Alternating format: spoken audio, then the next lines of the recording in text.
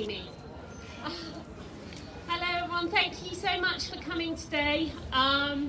It's quite a rare event, being out in public, so still getting used to seeing so many people. Can we ask you just to be careful and be aware of trying to keep distance so that we observe the rules. I'd just like to say a really big thank you and welcome on behalf of Women Scotland. It's been a busy time for us recently. Oh, I should say as well, we've got some hashtags if anyone's wanting to go on Twitter. It's Speakers Corner and FWS Edin. And any others? No. Okay. We've had a very busy time recently, even though, in addition to the global pandemic, we've been, as most of you will probably be aware, lawyers acting on our behalf this week sent a pre-action letter to the Scottish Government concerning the Gender Representation on Public Boards Act.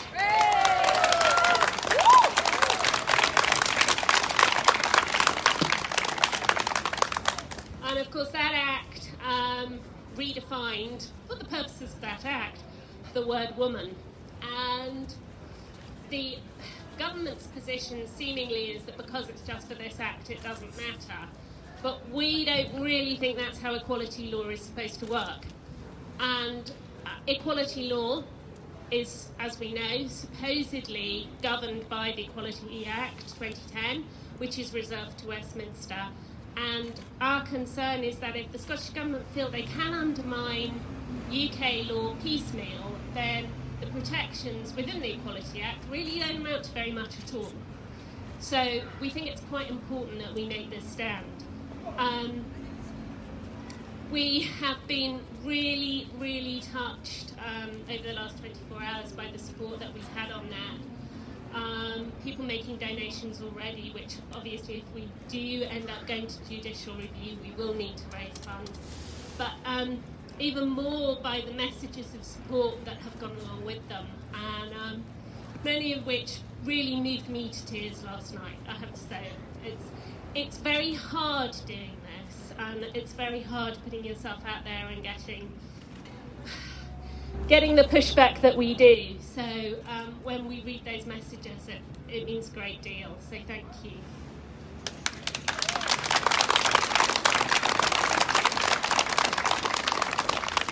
And the other thing, obviously, that is going on is the hate crime bill, draft bill, which is quite an extraordinary achievement. It has managed to unite people who probably normally won't want to be in the same room as each other. It's united the Catholic Church and the Orange Order, the National Secular Society and religious groups. It's united left and right, feminists, people who really aren't feminists. It's also had some pretty robust and damaging criticism from both the Law Society and the Scottish Police Federation. And yet, in spite of all this, and in spite of all these very learned people's readings of this Act and what it will entail for free speech in Scotland, the Justice Secretary is still maintaining that the bill says what it doesn't. We're all able to read the bill. We can see that likely to is not a robust definition. It is incredibly vague, and it is very, very troubling. I know people are going to talk later about some of the problems that they've had anyway speaking out. But I think that if in future people are concerned that speaking freely will land them in court, which is not an easy process to go through. It's financially draining and it's traumatic for people, and I think that people will be self-censoring. Obviously, there was a report today in the Times about the pressure that was put on on Scottish Affairs for a piece by Murray Blackburn Mackenzie. Lucy is speaking later, so she will probably have something to say about that. Fortunately, of course, they went ahead, but we think that publications and playwrights, comedians are going to have to be increasingly aware and self-censor if this bill comes into force. So I'm going to hand over now to Venice, who is going to talk about what happened at the original Speakers Corner event, which is one of the reasons that a lot of this kicked off and that a lot of people know about some of the events that are going on now. So I shall pass you over.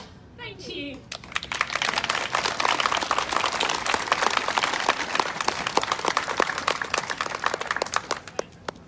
It's working. Hi. My name's Venice Allan, and I'm absolutely delighted to be here today to represent Standing for Women. And with all of you wonderful women of 4 Women in Scott, I'm absolutely over the moon. I think this will become an important day, the day that we came here to revive the tradition of free speech at this historic Speakers Corner. Free speech that is so badly needed here and now, where even our I Heart J.K. Rowling poster is too political and offensive to be seen. Like so many, I've been banned for life from Twitter, a platform that welcomes paedophiles, misogynists and racists, but will exile you for calling an adult human male a man. Meghan Murphy was deleted for saying, yes, that's him. And I wasn't even given a reason why I had to be excluded from the worldwide platform for debate, networking and information. As long as the digital public square is owned and moderated by men, women will not have free speech.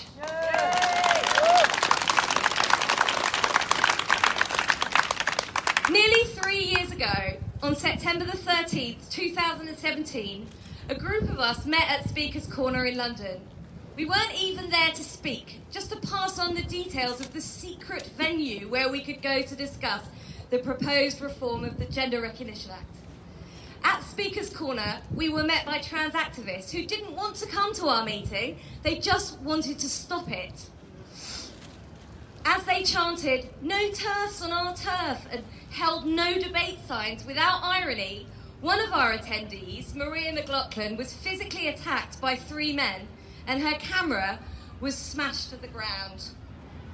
One of her perpetrators was later convicted, but even though he showed no remorse for his assault and had previously announced his intention to F-ups and TERFs that day, he was only given a small fine, and his victim, a 5'4", 60-year-old humanist celebrant and cat rescuer, was denied any compensation because she was unable to refer to her assailant in court as a female. Female means of the sex that can bear offspring and produce eggs. It's not a feeling or a costume or a mental health diagnosis. A woman is an adult human female, and we need to keep saying this out loud and protect it in law before it becomes to mean a choice of toys, clothes, and the stereotypes of subordination. Female does not mean feminine, but it soon will if we don't stand up and protect it.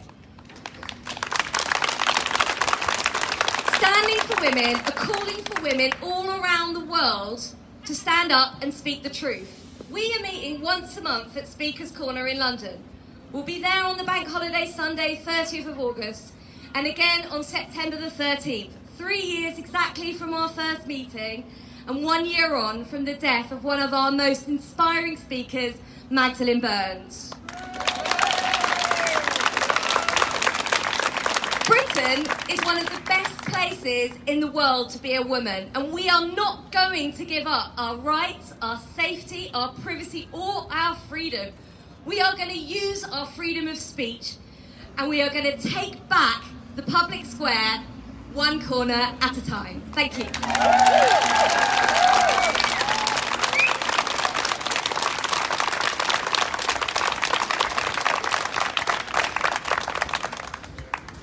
That was wonderful, thank you.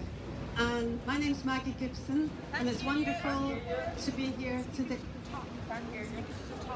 Speaking to the top, right. It's wonderful to be here, and my name's Maggie Gibson, and it's especially wonderful to be here as one of the older women in this struggle. When I was first married, I was the main wage earner, and it was through my job that we got our flat to live in. But I was not legally allowed to sign the lease. Think about that. I wasn't even deemed fit to sign a lease for a rental TV. My husband had to do both of those. I was a second-class citizen right here in Scotland. But I'd known since school that there was a huge difference between how boys and girls were treated. When I went to secondary school, our whole year was streamed, top pupils in the top class and so on. But they also separated the boys and the girls for form class. The top boys went into the A class. Top girls, like me, we were for the B class. In those days, they didn't even try to hide the fact that boys held higher status. And I became very determined that I would fight for women's rights. Women, that word. In the past couple of years, it's got me and other women into so much trouble. I'm a writer. I run writing workshops. I run workshops called Wild Women Writing. I've been running them for 20 years, and these have given me huge insights into women's lives and needs, and more than that, the therapeutic value of all women's spaces. To talk of women-specific trauma, to write from the female body, where so much of our life experience is memorized. But by even wanting to discuss and argue for the need and importance of all women's space, it seems I risk transgressing. Oh Lordy Lord, save us from a transgressive woman. I've been on the Scottish writing scene for 35 years. Now as a poet, a children's author, an events organiser, a creative writing tutor. A lot of my involvement has been working with the most marginalised and disadvantaged groups in our society, and often in the most challenging settings. Yet younger writers who know next to nothing about my contribution to the Scottish writing scene, and I've worked from Aberdeenshire to Renfrewshire to Glasgow to Stirling to Peebles, across sexualities, classes, ethnicities, religions, without fear or favour, have attempted to smear and sully my reputation, have indulged in underhand harassment, and have contacted writing organisations claiming my presence makes spaces unsafe. Look at me. I'm 66 years old and I'm disabled. My presence makes spaces unsafe. These writing organisations listened. They looked at the facts, and the facts say those accusations against me are untrue. But the writing scene that I helped build and make more open and accessible to people from all walks of life feels much less safe for me now. And all this has a chilling effect. It makes it harder not just for me, but for other women, for writers' organisations, for publishers, for events organisers. It even makes it harder for J.K. Rowling. All this is a source of great sadness to me, and yes, anger. But I've been a second-class citizen before in my own country, for being born a woman, and I do not give my right up to this public space so easily. And I am here today to point a finger to. I'm here to point a finger at Nicola Sturgeon. She says that she's a feminist and she is not standing up for many, many women, including women like me. Thank you.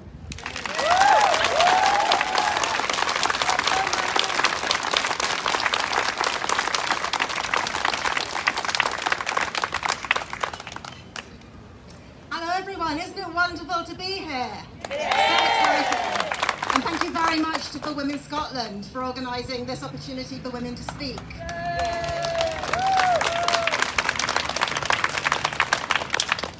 My name's Shereen Benjamin. I'm a lecturer at the University of Edinburgh, and I'm also a materialist feminist. What that means is that I'm on the political left, and I understand that women are oppressed on the basis of biological sex and protected under the law on that basis. Now, I'm very well accustomed to robust debate, both as a political activist and as an academic. I'm very used to the cut and thrust of evidence and counter-evidence, of good faith rebuttals, and the minute, careful construction, of arguments. But what was new to me when I got involved in the current dispute, which in my own case was only about 18 months ago, sorry about that, I was a late entrant. When I got involved in the current dispute over women's rights, the thing that really perplexed me was this insistence that there should be no debate. The insistence that women have to accept without question a new world order in which we're told that biological sex is no longer significant when we know that it is. The insistence that women's rights should be redesigned and repackaged based not on biological sex, but on a person's inner sense of maleness or femaleness, a sense which I don't have, but which we're supposed to accept should always trump biological sex in law and in policy. Bullshit!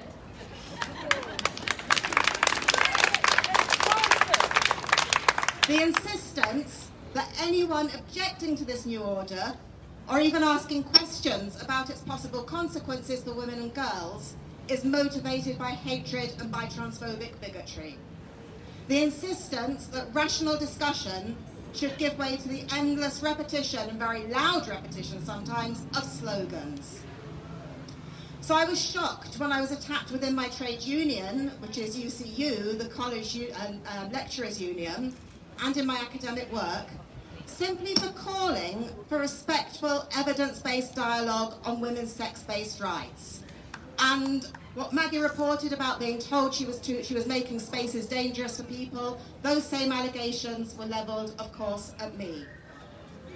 And I've watched in dismay as the intolerant, dogmatic insistence on no debate has taken centre stage in the Labour Party, culminating in the disastrous Labour campaign for Trans Rights Pledge, signed by most of the leadership contenders earlier this year. Shame!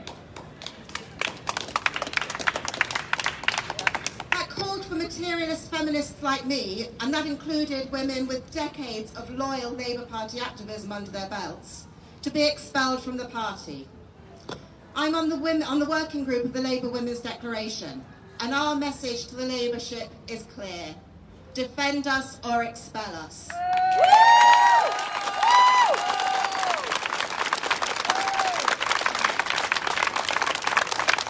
Because I don't accept this no debate regime. It has no place in universities or on the political left, which are the very places where we have to be able to critically examine fashionable orthodoxies, no matter how progressive they may appear to be. Right now, it's never been more obvious to me how much we need freedom of speech and freedom of assembly and freedom to criticise and dissent. It's never been more obvious to me how much we need recourse to objective reality and robust evidence to challenge the misinformation and the disinformation that our world is drowning in. So I'm one of countless women who've been targeted for expressing the view that biological sex remains politically relevant. We're not backing down.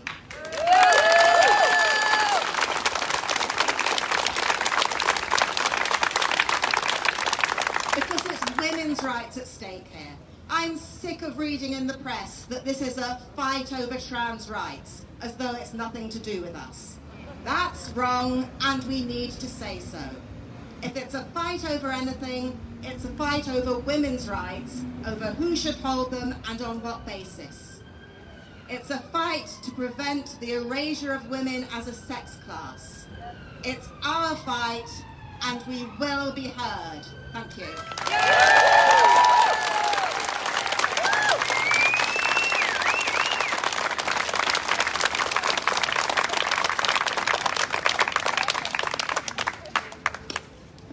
Is this thing on? Yeah. Awesome. Hi everybody, thanks for coming along, and thanks to 4Women Scotland for organising this event. My name's Gillian Phillip. I'm one of those annoying women who used to say, I'm not a feminist. It didn't seem necessary, you know, not in this day and age. We're enlightened, I thought. We employ and promote on merit. You know, women's speech is free and carries no terrible consequences. I truly believe that. I mean, okay, some fathers still call parenting babysitting, but things on the whole are much better now. I also thought of myself as a trans ally, and I campaigned for gay rights in the 80s and 90s, and I thought, why not? And then came Twitter, and I actually began to read all the gender-critical posts that were on there. And once you see what's happening, you really can't unsee it. Trans people have rights. They should have rights. They have human rights. They do have human rights. It's when extremists demand more rights, rights that overrule the legal sex-based rights of women and girls, that women and girls have the right to say no.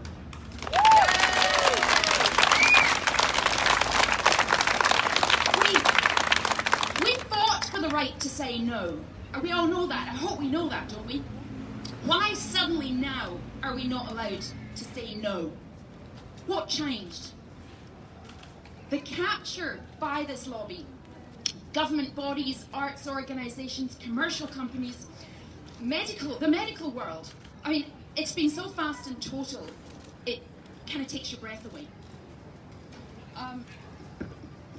Sorry, fiddling around. When did children who can't smoke, drink or get a tattoo become able to ask for untried puberty blockers that could have massive effects on their life and body modification? And when did doctors become too scared to suggest counselling first? When did it become progressive for biological males to demand that lesbians sleep with them? Because it's happening, and you'll hear it on Twitter over and over again. Oh, no one's denying that biological sex exists. You only have to be on Twitter for 10 minutes or any of the social media to know that's not true. People are saying there's no such thing as biological sex, and there is, and that's what our rights are based on. Yeah.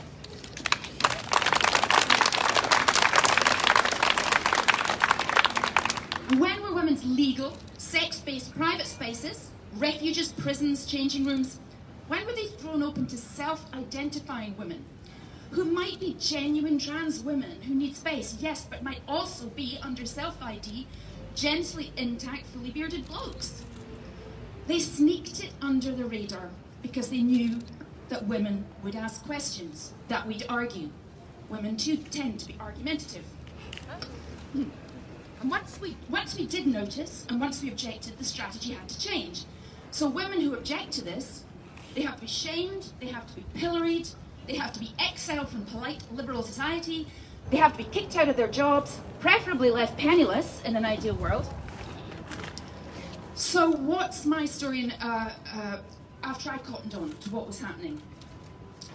Now, I worked hard for a well-known book packager. I'm a writer, I'm a children's writer, and I worked for a book packager and a far better known publishing company. I've kind of lost count, but I've written more than 15 books for them. Tight deadlines, regardless of the needs of my family, of personal tragedies, of the state of my own health. And I wrote them really, really well. I'm just going to say it.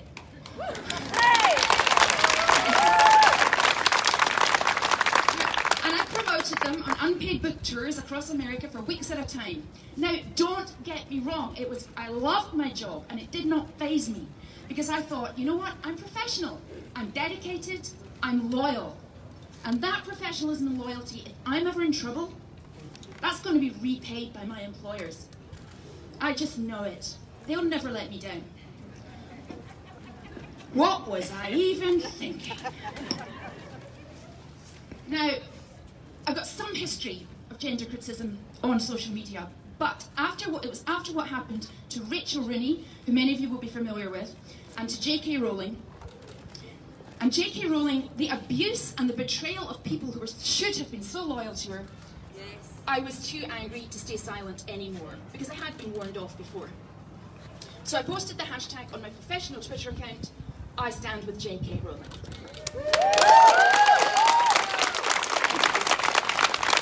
That's not how it was received. The trolls took a while to find it, but find it they did, like sharks find blood in the water. 24 hours of violent, sexualised, mostly anonymous abuse later, my publishers came to it, and I was fired. No question, no consultation, I was out. The voices of a mob of faceless, nameless trolls outweighed the years of work, skill and effort I'd given to both companies. So do I still think women's position is safe? Do I still think we're heard, respected, treated as equals? Oh no. And do I call myself a feminist today? Hell yes.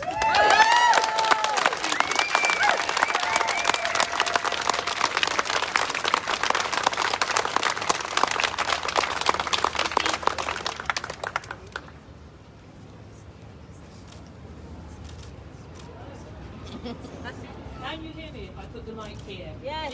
Right, I'll put it here. So here we are again. Can't hear you. Can't hear me. Hang on, try here. Is that better? Better, good. Here we are again. Not going away. Not shutting up. Not hating anyone. Yeah. Which I really recommend.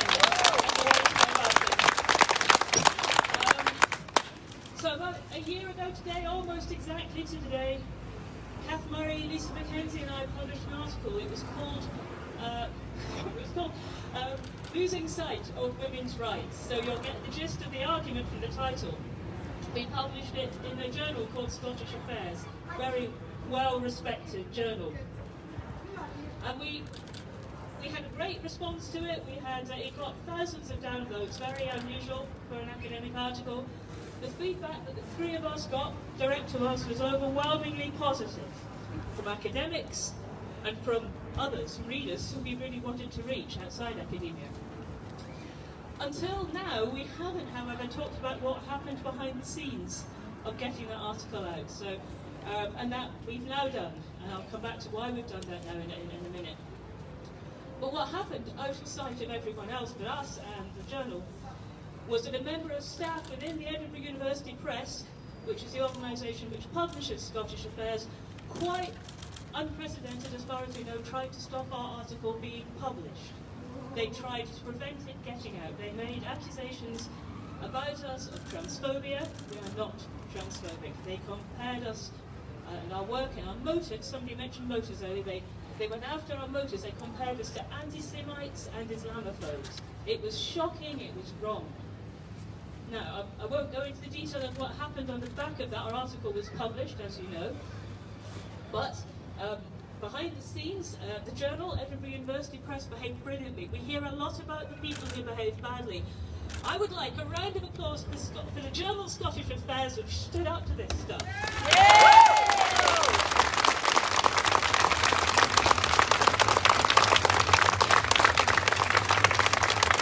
Because we really need to praise the people who do that.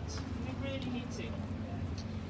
However, the Edinburgh University Press didn't behave quite so well. I'll let you read about that. It's in the Sunday Times. It's also in our submission to the Justice Committee on the hate crime bill.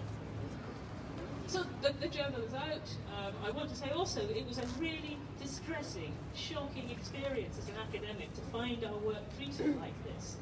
And it was hugely good and much easier to deal with because I had Kath Murray and Lisa Mackenzie, the three of us were dealing with it together. I don't know how much harder it would have been for someone who was writing solo. Much harder, even with the journal's support.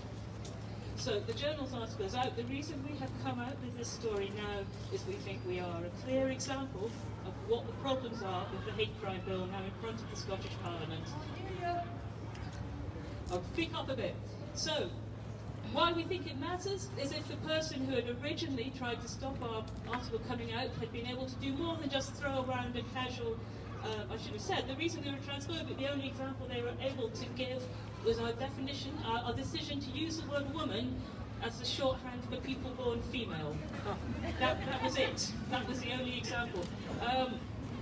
So we think now that same person will almost certainly start invoking the stirring up provisions in the hate crime bill, and we're looking at provision with criminal sentencing, criminal records, prison sentences, fines. The stakes would have been so much higher had the current legislation been in place at the time all this happened last year. And we think it's really important that stories like ours are told. Yes, we got to speak. Yes, it came out, but only because of the real solid dedication of Scottish Affairs as a journal to stand up to what the pressure that emerged. So that's why I'm here today. I want to add all of the people in front of you have had personal stories to tell. We're not generalising, we're not making up fake this could happen stories, we're all talking from our own direct experience, and I think that's important to take on board. So I'm going to stop now. Thank you for listening.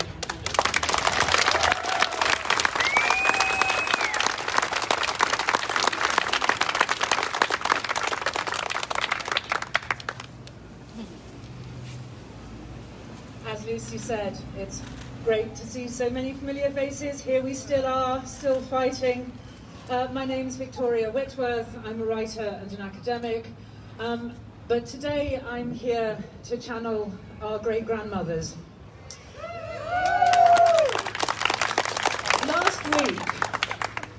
Last week, Nadia Whittam MP, who has snatched the title of Baby of the House from Mary Black, said that, quote, "The very act of debate is a rollback of equality.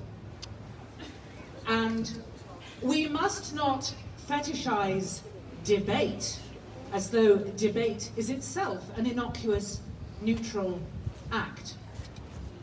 We must not fetishize debate." Let's just live with that for a moment. She said, "Creating a debate about people's fundamental rights or equal status is a hostile act. Let's swap out people for women. Creating a debate about women's fundamental rights or equal status is a hostile act." Sound familiar? Yeah. How the hell did we get here? How the hell? And you know what? We've been here before. In spring 1914, many British art galleries and museums were closed. The National Gallery, Tate, Hampton Court, Windsor Castle, the Tower of London.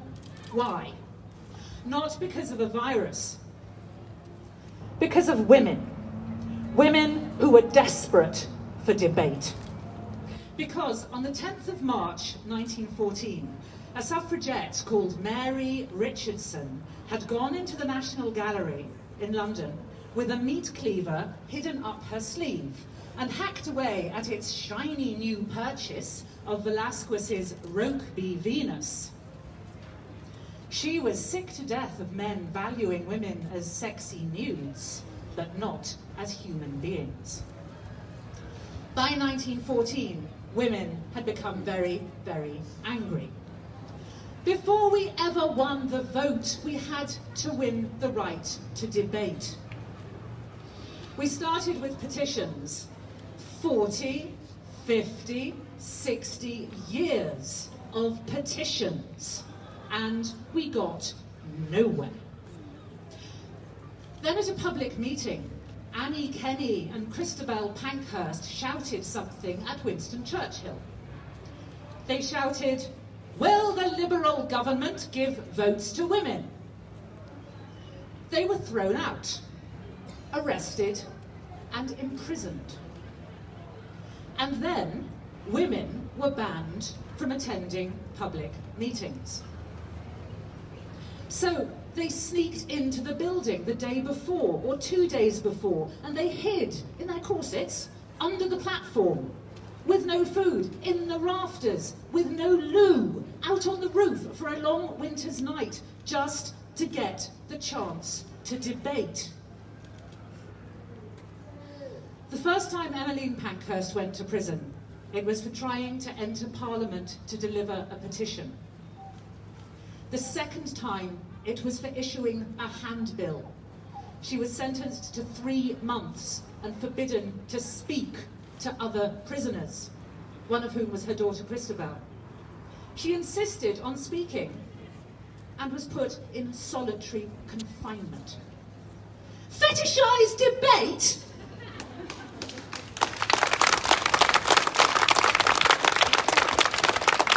Women know where no debate takes us. Damn right we'll fetishise debate. We know what it's worth.